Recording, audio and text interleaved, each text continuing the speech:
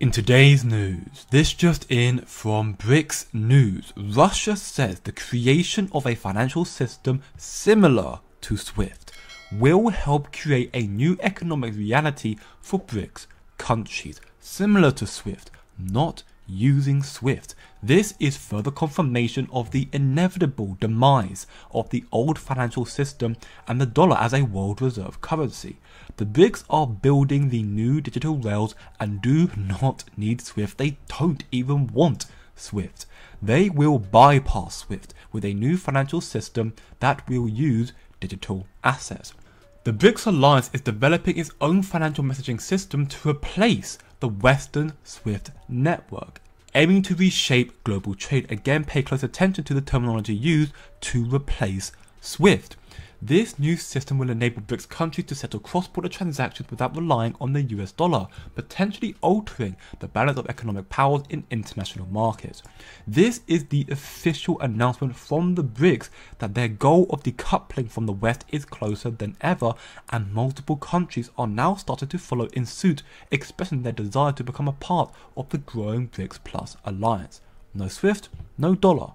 They will use blockchain and they will use digital assets. In fact, in that regard, the Russian parliament has passed a law in the first reading to legalize international payments in Bitcoin. 404 votes in favour and 0 votes against. An absolute landslide, a complete acceptance of this new asset class, something that America desperately needs to do as well, in my opinion. And the final vote will take place on July 30th, just 3 days from now, for implementation by September 1st, a little over a month away from now. Very big news, absolutely massive news, and again, cold hard proof to you that crypto is here to take over and to become the backbone of this new monetary system, therefore exploding in price from where it's at right now, to replace the SWIFT system.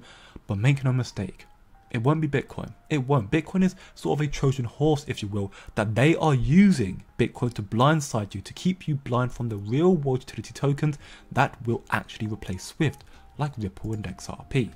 It is so obvious because SWIFT-based transactions, though faster than before, often leave users uncertain about the status or whereabouts of their money, not to mention the increasing challenges that occur when making transactions on holidays or even weekends outside of traditional banking hours. They are effectively useless, and it is this lack of transparency and occasional delays that continue to pose challenges in an increasingly globalized economy. And this is the mountainous task that Ripple has set out to solve, and they have solved. As you can hear in this interview of Marjane de Latine, she used to work for SWIFT and was a key member responsible for large-scale projects in both securities and payments, and she joined Ripple to disrupt the old financial system. Take a listen. My name is Marjane de Latine. I joined Ripple actually 10 months ago, and I used to work for SWIFT for more than a decade. And my last assignment was, I was responsible for GPI, that I'm sure you have heard about it, changing the cross-border or transaction banking systems. Now coming back to Ripple, because I joined Ripple to disrupt, and I think that's the main objective of the Ripple. Ripple is a blockchain company. The vision of the Ripple is to create an ecosystem with a mission that we have, which is creating an internet of value. So when we look at the current landscape of exchanging data, which is happening over internet in a matter of seconds, payment still is going through a long-term cycle, 3 to 5 days for a simple cross-border transaction. So our vision, or the Ripple vision, is really making the payment, the transfer of the cross-border, as smooth as possible than the exchange of the data today over internet.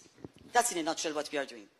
Now, truth be told, Marjane de Latine no longer works for Ripple. She's leaving back in 2021 now.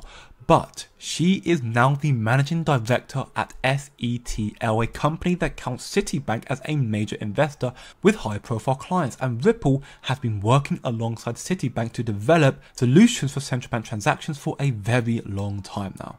Ripple has the technology, the protocol to replace the old SWIFT system, and the Brics nations know this.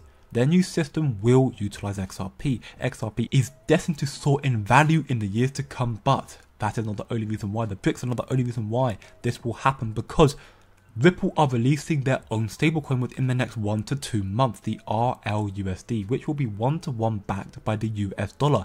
And this bombshell announcement about the RLUSD only gets better as we can hear in this interview with Marcus Infranga. The RLUSD will be listed on several exchanges. Minting directly with Ripple will be available for institutional grade enterprise customers. This is massive news. Take a very close listen. It will be, the idea is it's going to be launched later this year. It's going to be available on several exchanges. We hold several licenses that sort of like back, this institutional grade, really trusted, compliance first aspects to it. Recently acquired standard custody, and with that, a New York trust license. We have like 40 money transmitter license in the US, we have an MAS payment license, etc. And then so this Ripple stablecoin can be expected to be listed on several exchanges. Minting directly with Ripple will be available for like institutional grade enterprise customers, in the early stages as well.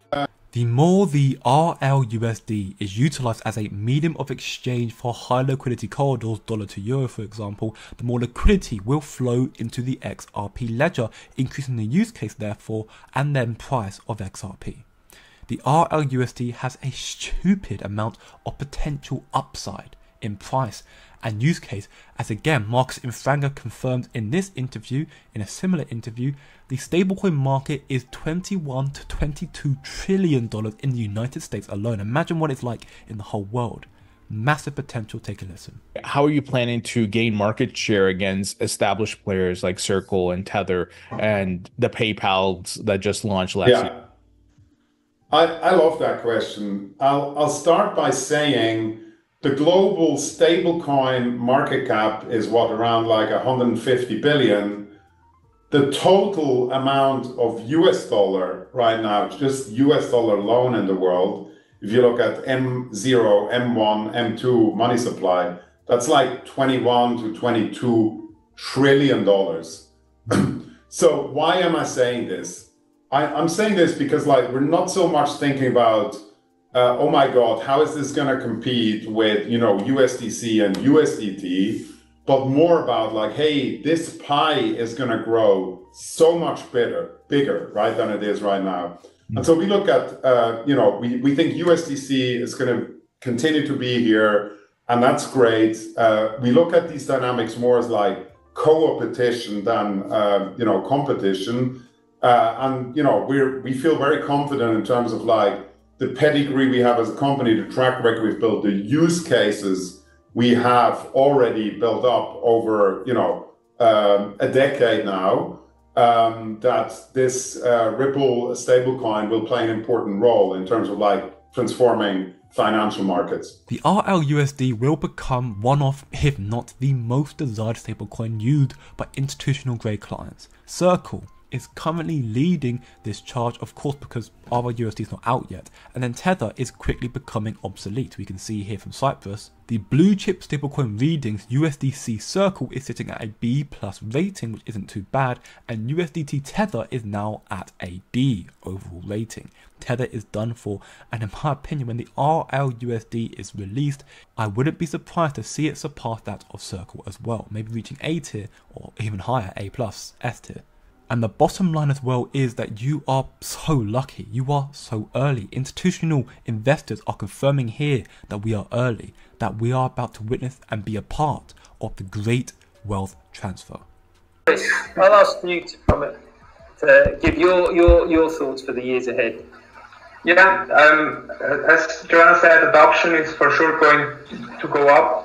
We will see more liquidity coming into digital assets, which leads to more professionalization.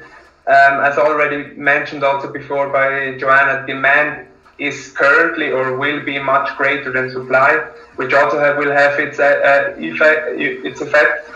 And not to be underestimated also the great wealth transfer, which we are in the middle of now, which will have a crucial importance for digital assets. And yeah, it's interesting times to be alive, I would say. And to prove to you how early we are, this AAA report here from Cyprus, found by Cyprus, showcases 562 million people across the world now own crypto, making up 6.8% of the global population. 6.8%, that's barely anything. Just imagine what will happen to this asset class when 15% of the population owns crypto, or even 25, or even higher. The value of this asset class will soar in value, and you will ride this wave up alongside every other early investor. XRP will be a leader in this market. Do your own research and don't look short term, think long term, and I'll see you in the next one.